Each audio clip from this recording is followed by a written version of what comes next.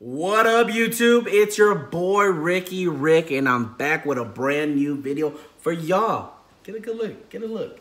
You know, I'm getting a little fancy and filming myself right now. I got a couple videos going on. I got 4 videos. No, correction. 5 videos. And not only do I have 5 videos that I did today for y'all, I've been filming, I've been working, I've been feeling the energy. I got a good vibe. And since I have a good vibe, and this is number 5, you already know what's coming. For those that know, your boy Ricky Rick is back with another 5 facts of Ricky. So here we go. Are you ready? Because I'm ready. Are you ready? Let's go. Fact number 1, your boy Ricky Rick is honest. It's true. Your boy Ricky Rick is very honest. I'm a very honest person. I like to be honest and straightforward with those I call friends, those who are close to me. I like telling people straight up, flat out, how it is.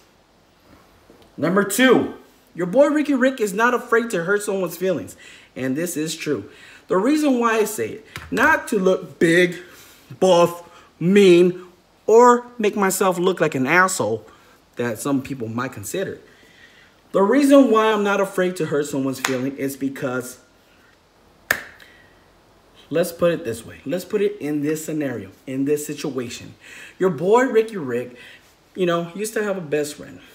And when I had a best friend, I used to drive to her house, park outside, and I'll be looking fresh as I always do, ready to go out and hang out with my best friend. And my best friend would still be getting out of the shower, doing her makeup. And I'm like, goddamn, hurry up, And I'm pretty sure it happens to a lot of guys. But while I was in her room waiting for her to get ready, I would be like, you know what? I don't like how that looks at you. I like that. Not to hurt her feelings, but because I was looking out for my friend.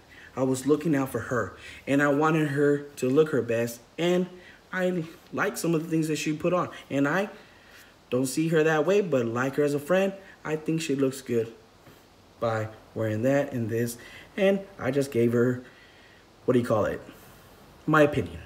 My opinion, and she liked it. And she respected me. And it made us friends, close friends, made us best friends, and it made our relationship and our friendship stronger. Because, you can ask people, you can ask 5 people, what do you think? What do you think of me? He's okay. He's all right. And then you have that one person that's going to be, you know what? I think that you're like this, but I don't really like when you're like this, and da-da-da-da. And they're going to tell you straight up. And then you might have a reaction like this. What? And that one reaction, when you hear something someone who's being honest, you're not going to be used to, so you react like, damn, what'd you say about me? Number 3. What could be number 3? Facts about Ricky. Okay. When it comes to lying, your boy Rick, have I lied? Yes, I have. Also, in the same situation. I lie sometimes because I don't want to hurt someone's feelings. And I believe they don't have the strength or the heart to handle it. So, sometimes your boy Ricky Rick lies in order to protect that person.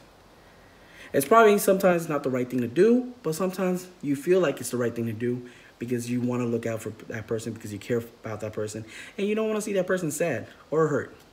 So your boy Ricky Rick does lie. Not all the time, once in a while. Don't judge me. Don't judge me, motherfuckers. I see you guys judge. Oh, he's a fucking liar. Da, da. At least I'm honest about it, bitch. Fact number 4. Fact number 4. What can I say? What can I say?